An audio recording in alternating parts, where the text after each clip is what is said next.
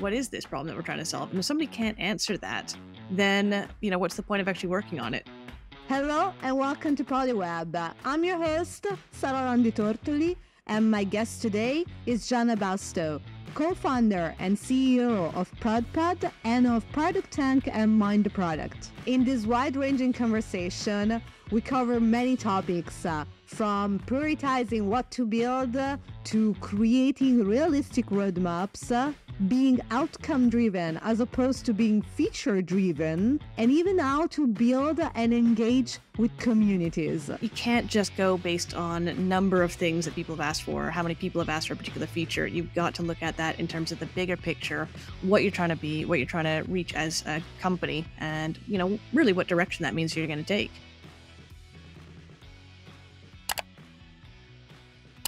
So, Janna, you often start conversation with the question, what problem are you trying to solve? And I wonder, why start with this question in the first place? How is that useful? Yeah, I love that question. I've been using it for years and it's always been really handy. I mean, what I love is that it can either, start a conversation, get people talking about the real problems underneath something, can help continue on a conversation so that people think a little bit deeper about what it is that they're doing or why they're suggesting a change to something.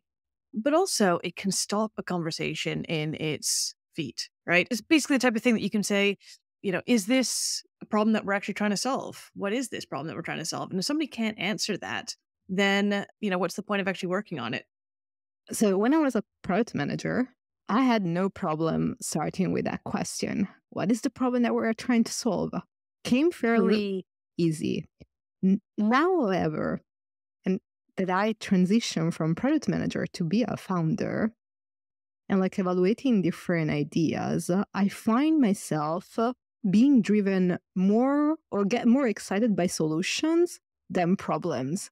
I think solutions or features get a bad rap, right? I mean, ultimately, what is it that we're doing? Well, we're providing solutions to the problem, right? And so you might be in a space where you actually intuitively understand the problem. And so you jump to solution. But then if you're asked that question about what problem does this solve, if it's solving the right problem, then it might be the right solution and it's worth trying, right? It's okay to get excited over features and solutions. These are the things that are tangible that you can say, oh yeah, I can definitely see how this would work. As long as you don't fall in love with your solutions, you don't fall in love with your features, right? Be ready to kill it if it proves that it's not the right thing to do. You've got to be able to take it out to the market or to your early customers or to your teammates and take their feedback on board. But the solution is what we hang on, right? This is the thing that's going to make the difference. And it's the tangible piece. And so you could take that and say, hey, what about this? And that's the basis where you start asking questions to figure out, whether you're on the right track or not. You do have to have an innate understanding of the core problems that you're trying to solve. But, a lot of product people, a lot of founders have this, right? They have an idea as to what sort of problem area. They're often coming from this problem area. And so they do dream up solutions. The key thing is just to check them and make sure that it does, in fact, solve the right problem in the way that you hope it does. Yeah. What if you're not familiar with the problem that you're trying to solve, but you think it's a good opportunity? Well, that's actually potentially more powerful. If you don't understand the problem area, then you're going to be the type of person to ask more questions. We screwed this up when we first started building ProdPad because I was a product manager. My co-founder was a product manager. And we initially just sort of put together tools that was going to help us do our own jobs, leading product in our own teams. And so we built for ourselves. And what we had at the end of it was the first versions of ProdPad. It wasn't even beta. This is alpha. And it was suitable for use in 2 companies, right? We hadn't actually stepped outside to go talk to other product managers to find out how they work. And so a lot of our assumptions ended up getting bashed apart. Then I had to rewrite months of code. So this is something that was solving my problem, but turns out that didn't translate as well as I thought to the wider problem. So one of the first things I learned was that you are not your market. Even if you are your market, you are not your market, right? Because as soon as you step outside that, you're on the solution side. And it's your job to go out to the people who are still actively having those problems and make sure that there's enough of them having that type of problem that you can actually solve for. I would like you to help us understand, also directly from your experience, how can you stay with the problem rather than with your solution as much as possible? Because you mentioned before, like you are not your market. So how Yeah. do you keep that type of mindset? How do you make Yeah. it concrete? So ProdPad is a tool that we've built for product managers. So we were product managers ourselves and needed tools to do our own jobs, like being able to make roadmaps to show off to the rest of the team and, gather in the ideas and feedback and figure out which things actually deserved to get built and which ones didn't. So we could actually build impactful products. So ProdPad is a tool that does that for you, right? It connects to your OKRs and it connects to your feedback sources, uses some AI in there now, and basically helps product managers make more informed, better decisions. Now, as I said, we went into this thing realizing that or thinking that, we could build a tool for product people. We are product people. And we very quickly learned that we are not our market, right? We had to get out there and start talking to other people. And that was the real thing. That was the turning point for it, was actually getting in front of real users. We started releasing something that was just like a basic beta version of it. And I was on the new users in their inboxes all the time, just getting feedback, figuring out, why they came across it, what they thought of it, how they were using it, looking through user logs to figure out what kind of things were working and not working. And actually, it was by putting solutions in front of them and then asking those questions that we were able to figure out which parts of the product resonated really well and which parts had to be rewritten. Yeah, I think this is very powerful. What do you think is the best way to gather those type of feedback? Like if you have like a sort of MVP that kind of works, kind of doesn't, it depends on the MVP. What do you think is the best way to gather user feedback? Yeah, I mean, the real answer to that is that it depends, right? It depends on where your users are. And you're probably going to have to gather it from more than one place because your users aren't going to just funnel into one spot to give you feedback, right? The most powerful way is to get their feedback as they're using it, right? So, one of the things we built into ProdPad was a customer feedback widget that you can add to your product so people can add their feedback as they're going. But the reality is that there's going to be people who email you. Some of this stuff is going to come in as bug reports, but it wasn't actually a bug. It was just how they didn't understand using it. Some of it's going to come in from replies to your onboarding messages. Some of it's going to come in from real life conversations or Zoom calls that you have when you are gathering feedback on some other piece of the product. So you've got to be ready to collect feedback wherever it happens, and then ideally funnel it all into one place so you have a body of feedback, all the things people have told you about your product so that you can mine that to get information to figure out, okay, well, which of these things are interesting insights that signal what we should work on or not. And at that point, so let's say that you have noise signals from Yeah. users that you have like gather feedbacks, um, you need to start prioritizing somewhat. Yeah. So how do you approach the problem of prioritizing and focusing on something as opposed to something else, the trade-off? Yeah. I mean, your job as a product person isn't to just go build what your customers ask for. If you were to just go build what your customers ask for, you'd end up with a completely different type of product, most likely. If we just built what customers asked for, we would have built a different, better Jira. And it probably would have been a dead end because it was a crowded market, right? It's a tough space and everyone's tried to do that. We had to make sure that what we were doing was aligned with our vision of what we were trying to do. So we're trying to help teams make more informed product decisions, help teams build better products, not just improve their bug tracking flow, right? But also it had to line up with our overarching goals, right? To reach, particular level of market share and grow our users and to impact our revenue goals.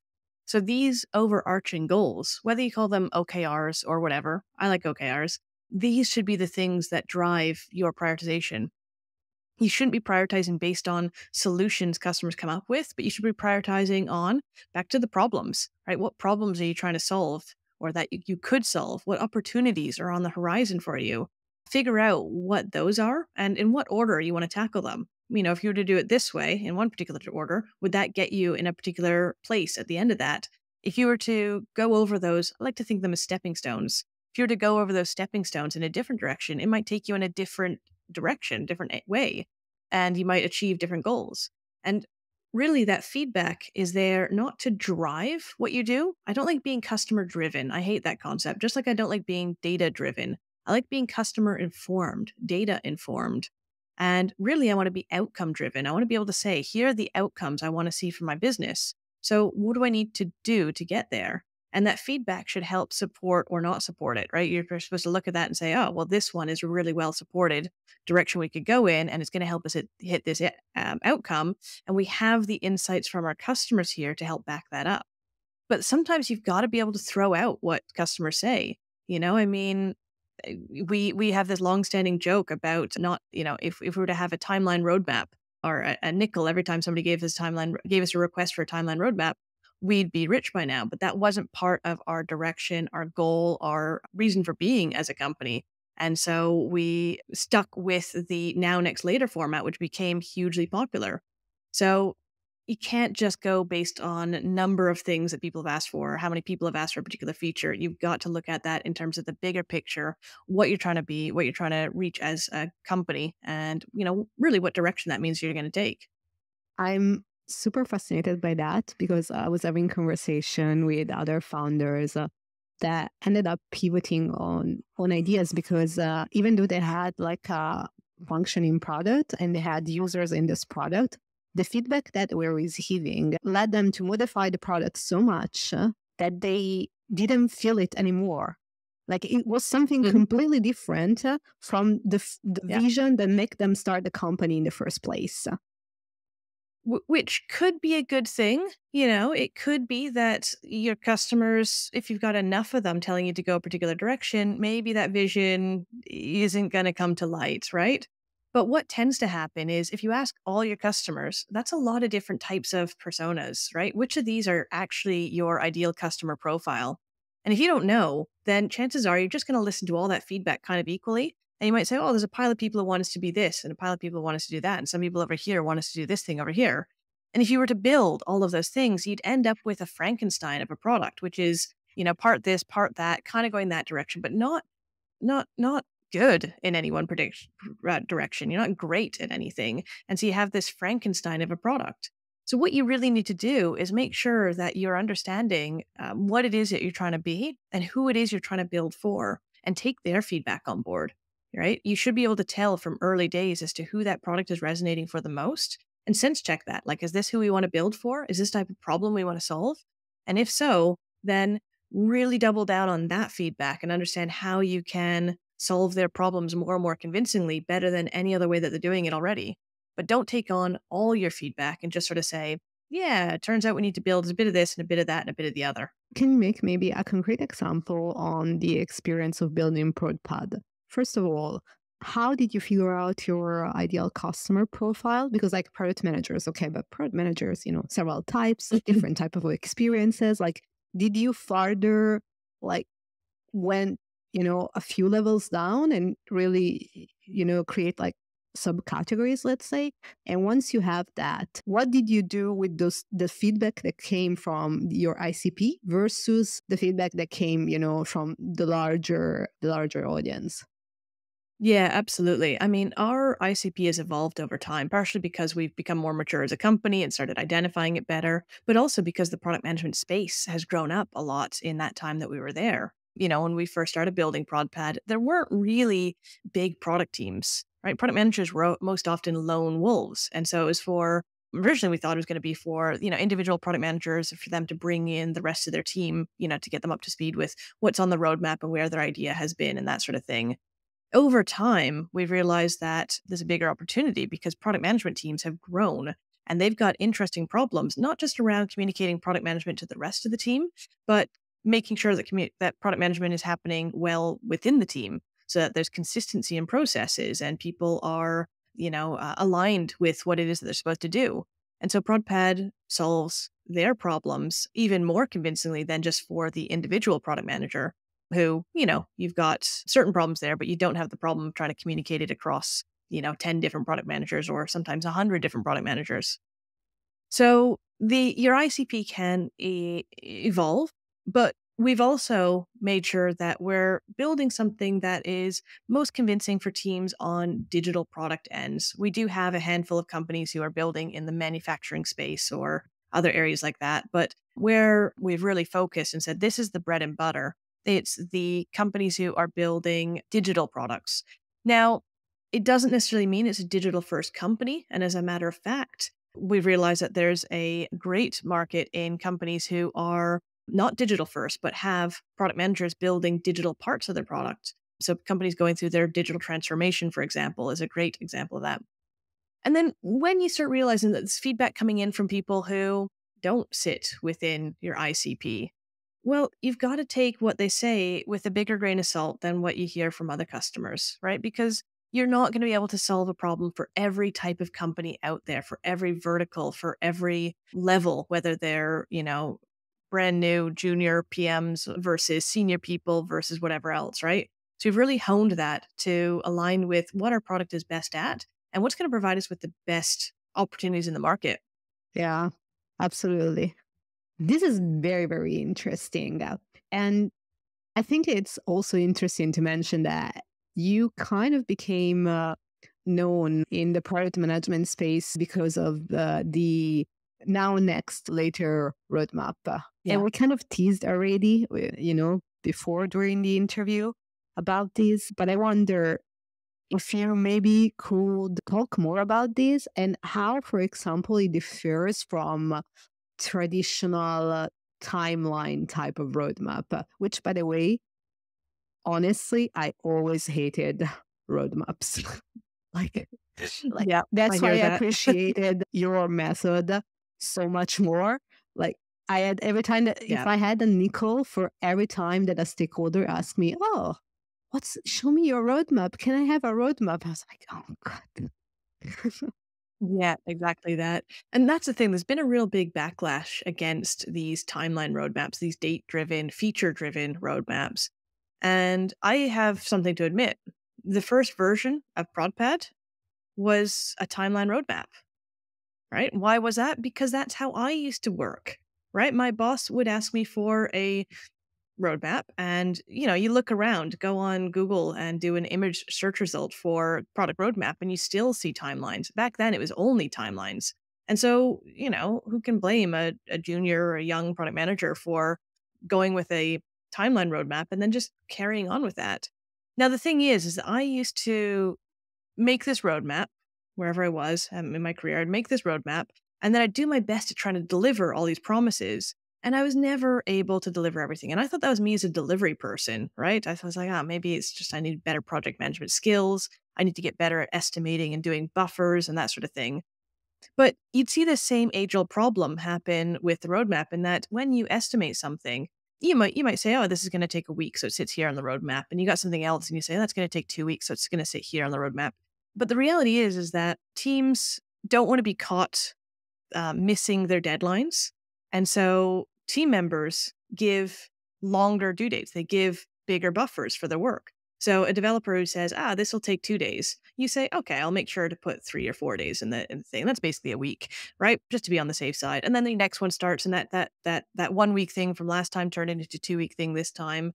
And so you end up with this roadmap that gets longer and longer, especially because if you continue to miss those dates, you had a ton of buffer, but you ever heard of Parkinson's law?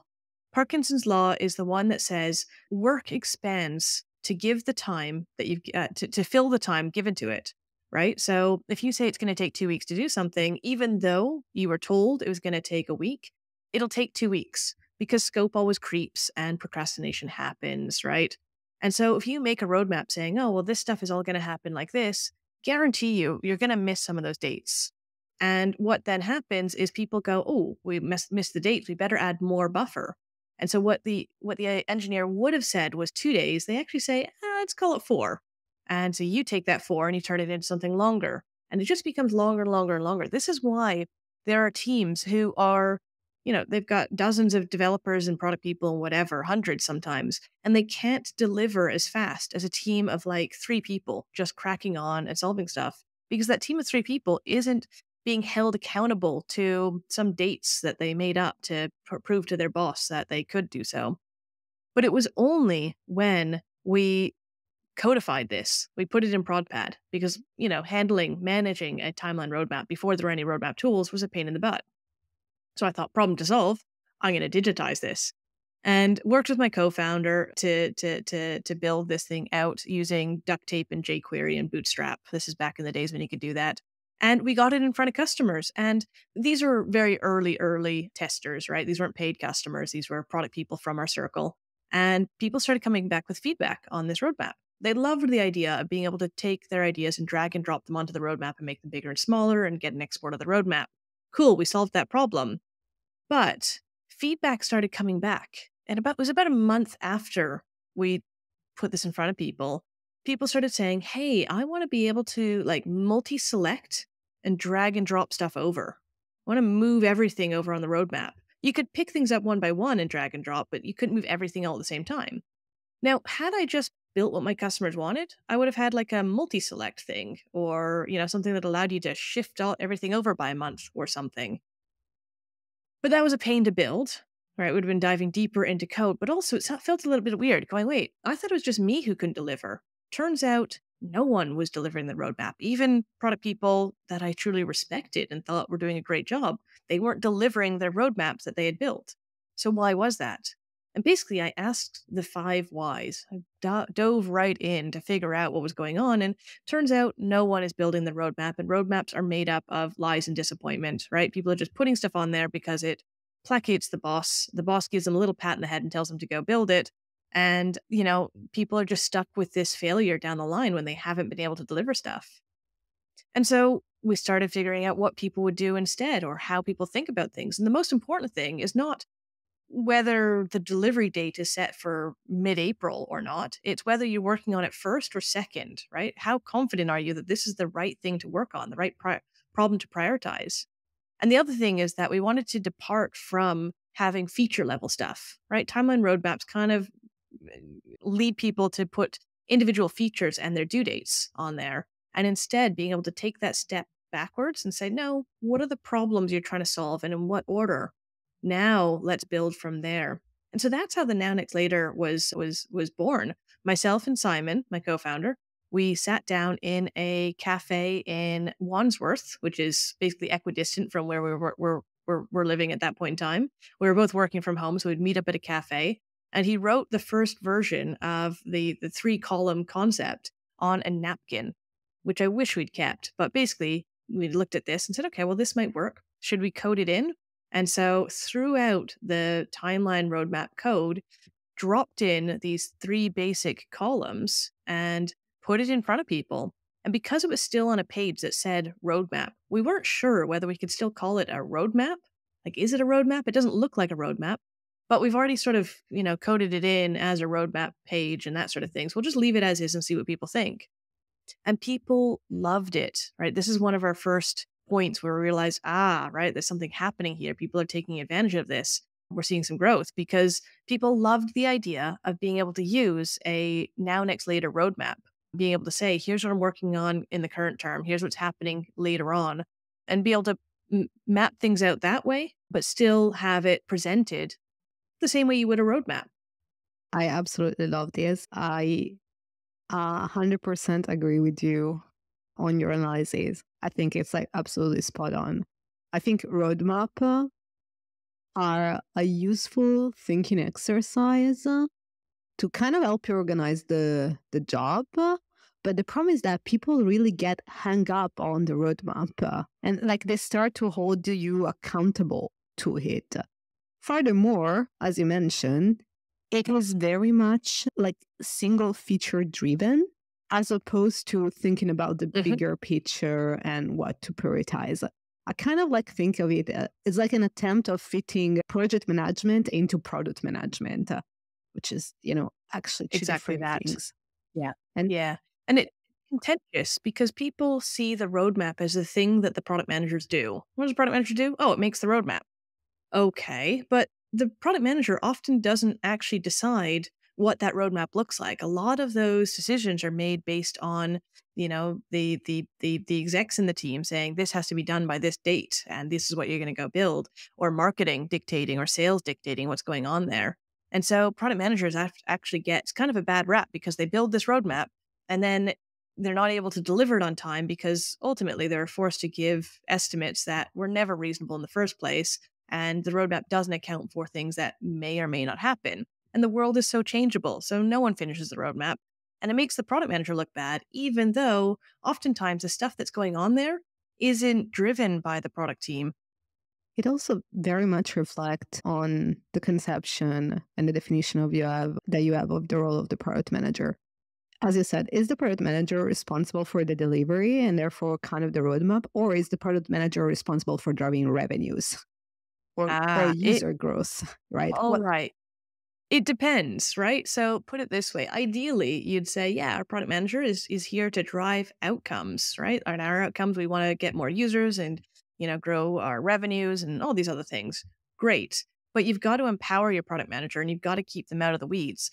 Too many product managers. I mean, back when I was a product manager, I was also in charge of delivery, right? So you got to think about it this way. If you're a product person or if you've got a product person, think about which hats they're wearing. They might be given the title of product manager, but if you're having them do the project management delivery work, that's going to take up some of their brain space. And it's actually an alternating hat that they've got to wear, right? I like to think of it as like the devil and the angel on your shoulder giving you advice. And you've got to think like, okay, am I listening to this one or this one?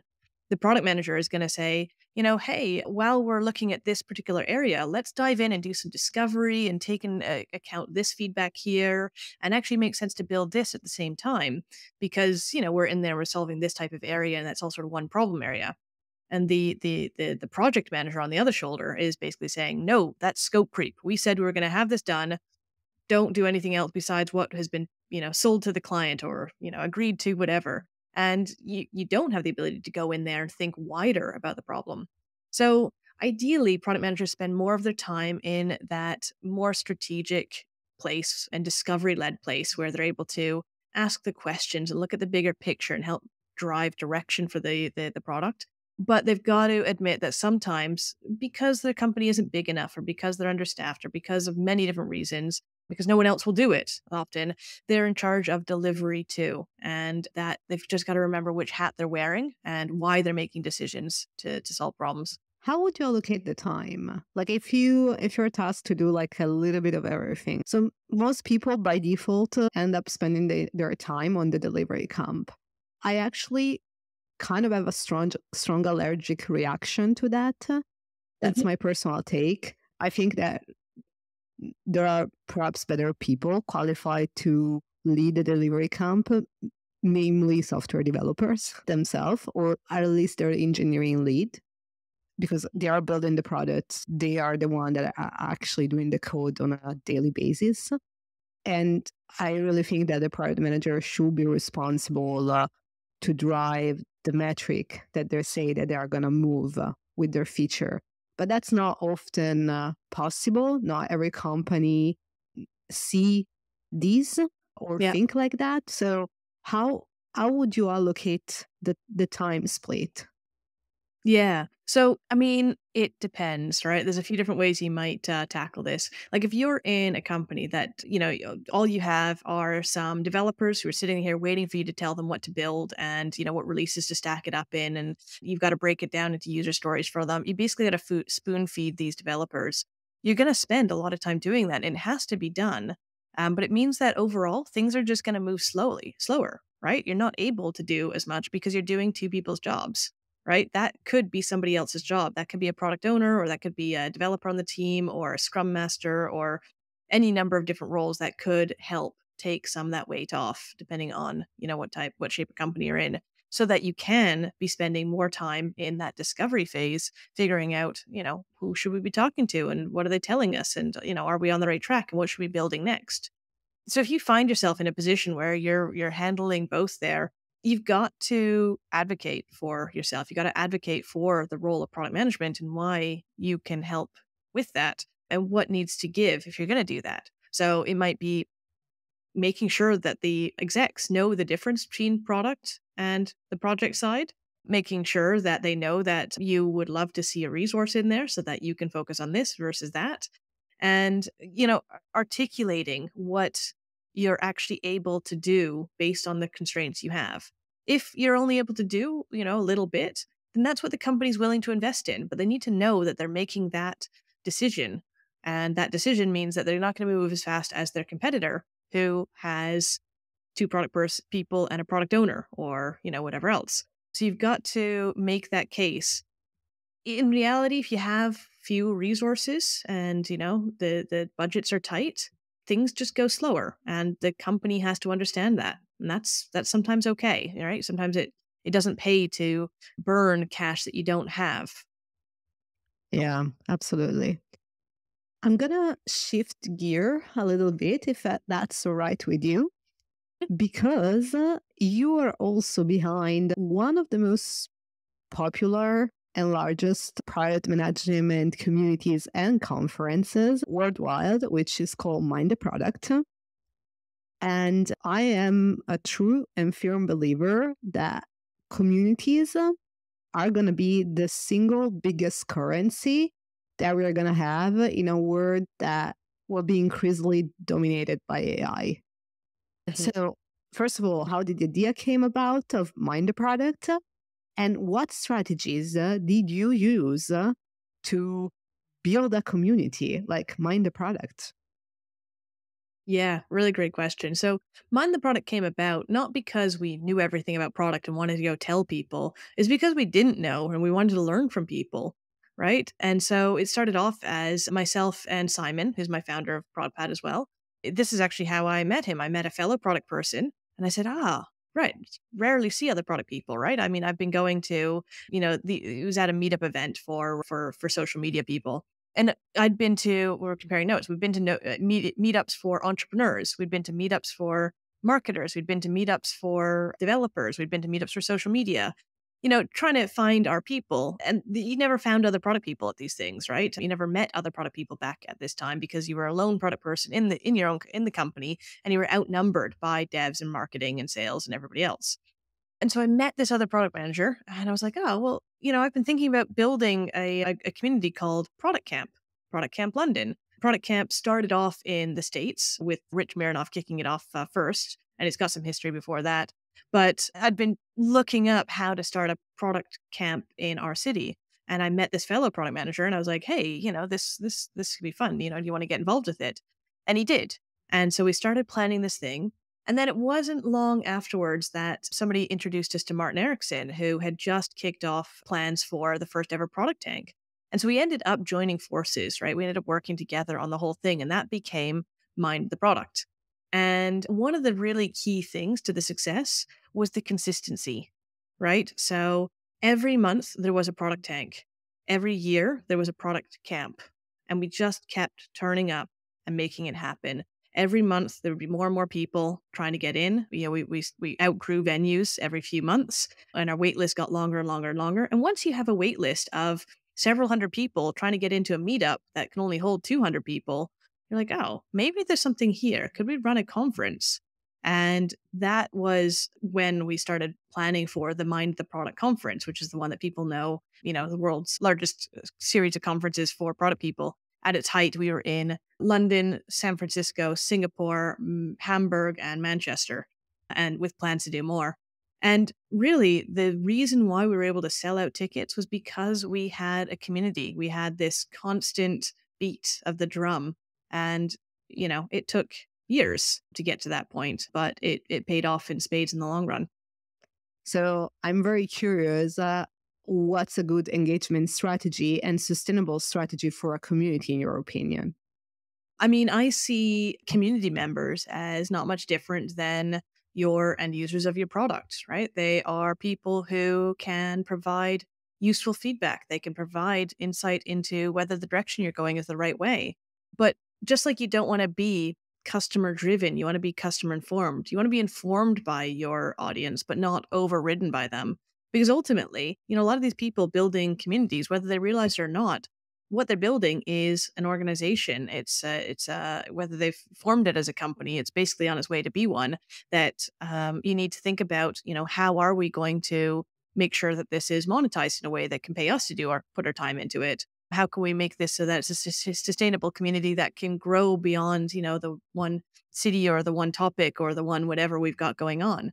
And so you do that by taking a look at what it is you're trying to do. What is your vision? What are you trying to achieve with this? And making sure that you've got a clear idea as to what that is.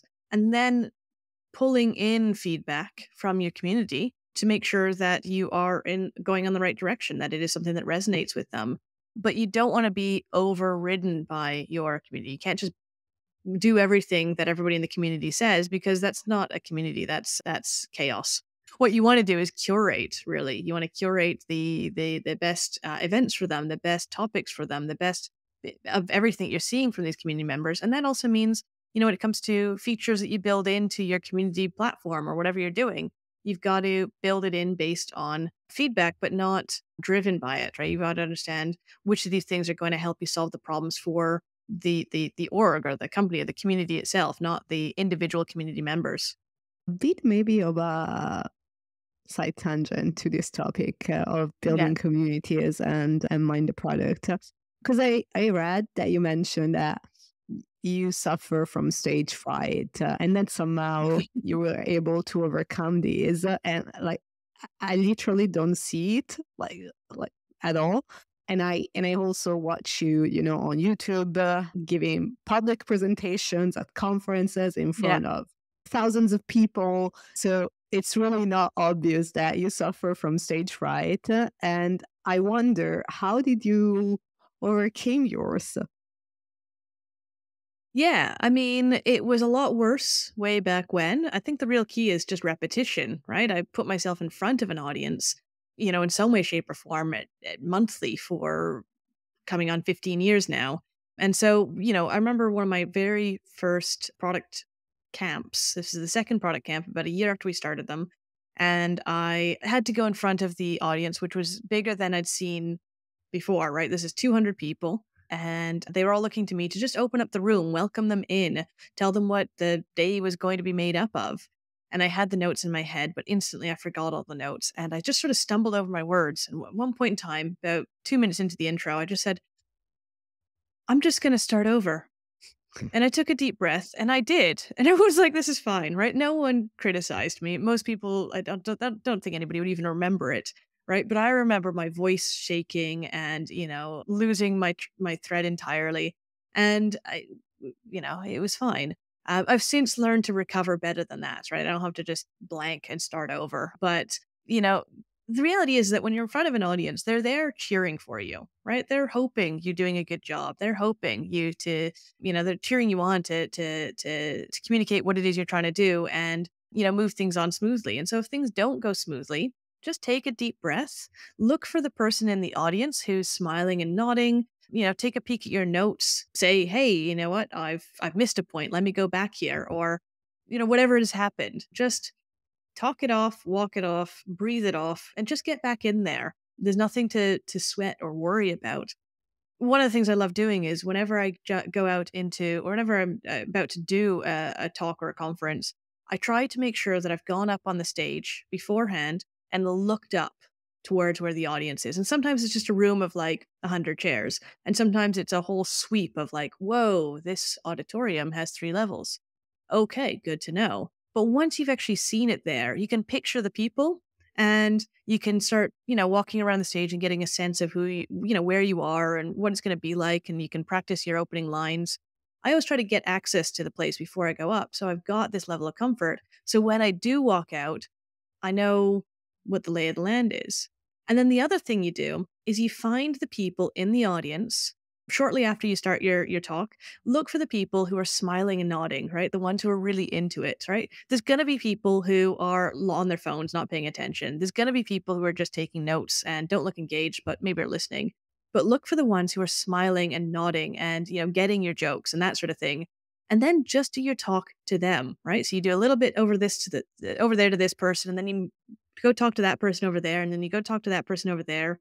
So you always look like you're scanning the audience, but you're actually finding your friends. And they may be plants, they may be friends that you have. Oftentimes I have people who are on the same circuit as me and are in the audience, and they're having a great time, and they're smiling and nodding.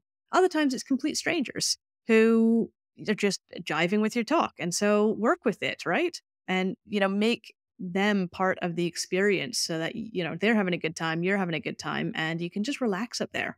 I think this is absolutely brilliant advice. I wonder, aside from stage fright, are there any challenges or also like mistakes that you made and that you wish you would have done differently while either building Mind the Product or even ProdPad? Right. I mean, tons. I've always said, like, if I had 2020, hindsight, if I could go back in time and redo the whole thing, but with the knowledge I have today, I could have done both of those twice as fast, right? Because there were so many little setbacks or things that you didn't realize that, oh, that was actually, screaming out to me as the opportunity to go after. And you only went after it, several months later or several years later. And so, one of the things I've realized is as you get bigger, your mess ups get bigger as well. And so you've got to realize that, right? Like the first things that we did in ProdPad, we built, a bunch of code, but it was just me and my co-founder, and we hadn't quit our day jobs at this point in time. So what was lost besides some time that we, spent in our 20s hacking away on things, not a huge loss. Nowadays, if I have a product direction and I send my team off to go build something for several months and it doesn't work. I mean, that's costly. That's, how many people in the team and how much time and, how much have I got to damage control in terms of telling people what we built and then taking it away from them and making sure that it's rolled back properly. So the risks get higher. And so you've got to get better at first setting clear direction as to what it is you're trying to do and making sure people know how to de-risk things. So making sure that whenever you are going off to build something, you're not just hacking away and building it like myself and Simon did early days.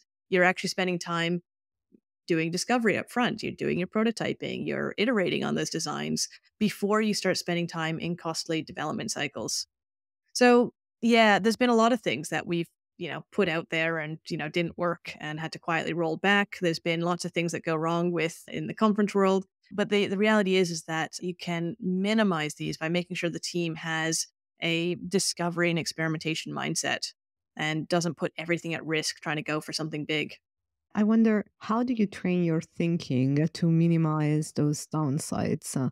Because you're right, when you start to grow and you get some traction, then mistakes become overall more costly.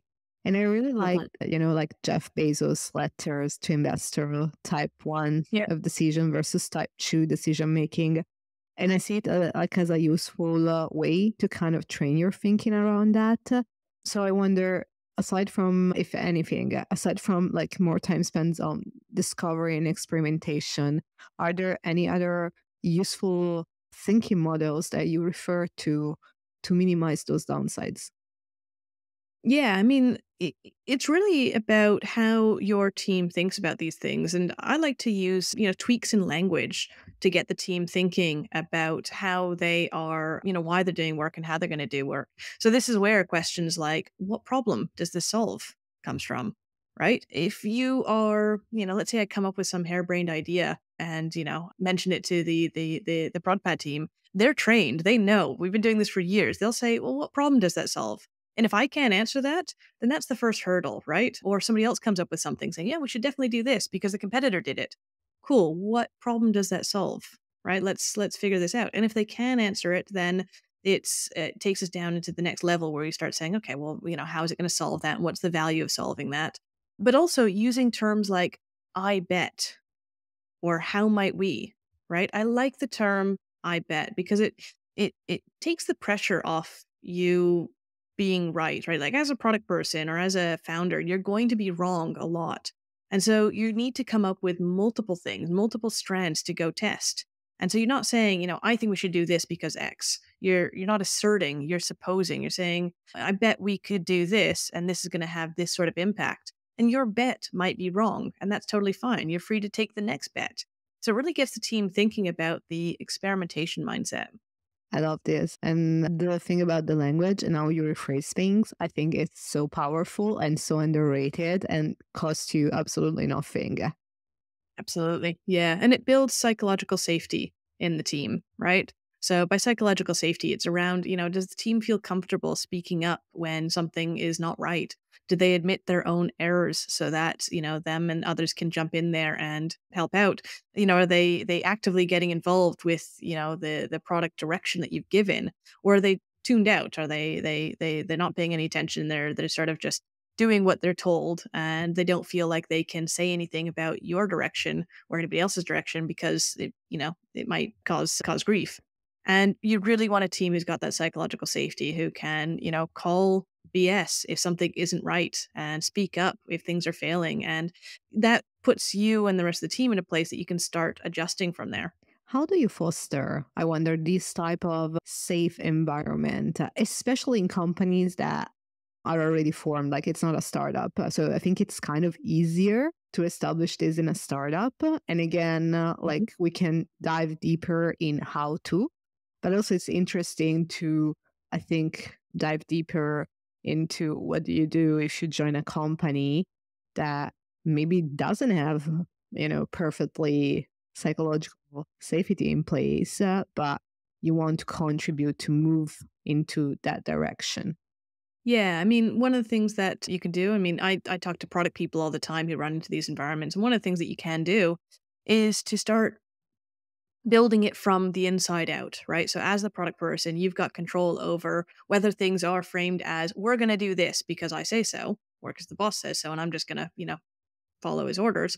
Or are you doing it in terms of saying that, here are the problems we're trying to solve? Get people involved with this, right? Make it part of your usual meetings and conversations and the way that you work, where you talk about, hey, these are the problems that we think we might want to solve. Are these the right problems? Have I missed anything?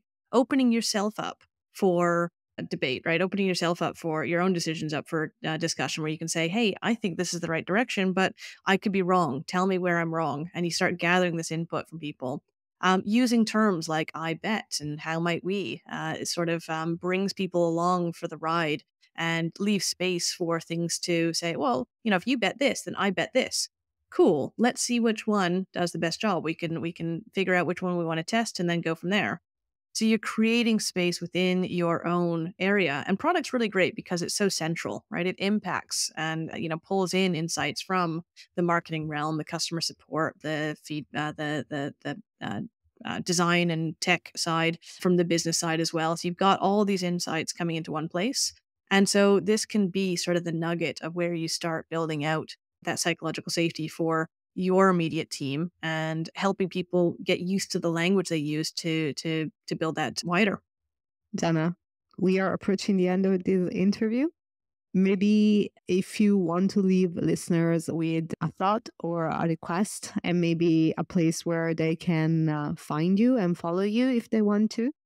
Yeah, absolutely. So people can find me on LinkedIn. I'm the only Janna Bastow there, so I'm really easy to connect to. If you do connect with me, drop me a note and remind me where you heard me, and that way I can connect those dots.